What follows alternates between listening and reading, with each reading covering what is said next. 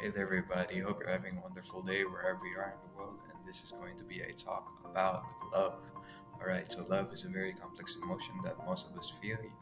We can't really describe it in words, but we can describe it through actions. Through caring for someone, to being there for someone in their hard times, through caring for them in a way that, comforting them when they're sad, making them smile whenever you can, making the effort to just cheer them up. And I can't really find the words to describe love, but I think I do now, and it goes a little bit something like this.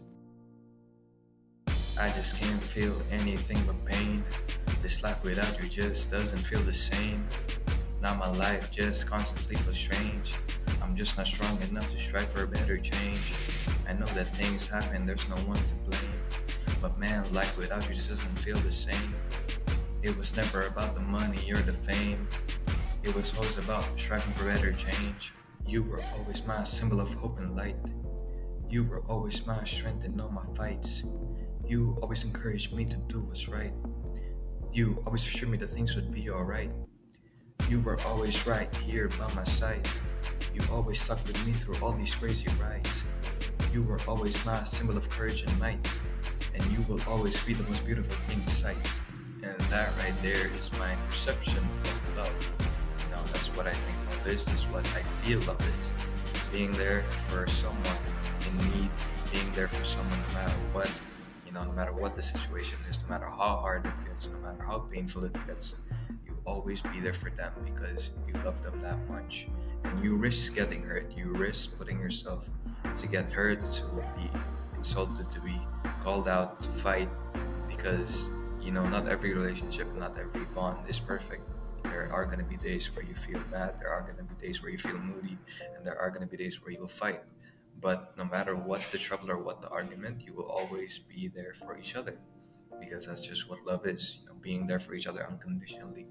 Even when the other person doesn't feel like, loving you today because, they're a bit moody and stuff like that. But you still be there for them and they'll still be there for you because you know that, because you tell each other that, you've promised each other that no matter what happens, I will be here for you and you will be here for me, you know, through thick and thin, through all our imperfections, to all our flaws, to all our faults, we never give up on each other. Whether it be through the love that we have for our brothers and sisters, through our parents, for our families, it's all the same way. We would sacrifice anything for them. We would be there for them no matter what, and we would endure so much pain for them because we know that it's worth it. We know that it's worth it sacrificing and enduring this much pain for this person because, they've stuck around, they've been there for me, and I will be there for them in return. Even though I know that maybe someday they won't be able to do it because of so and so circumstance, but I will do it anyway. That is something that love is.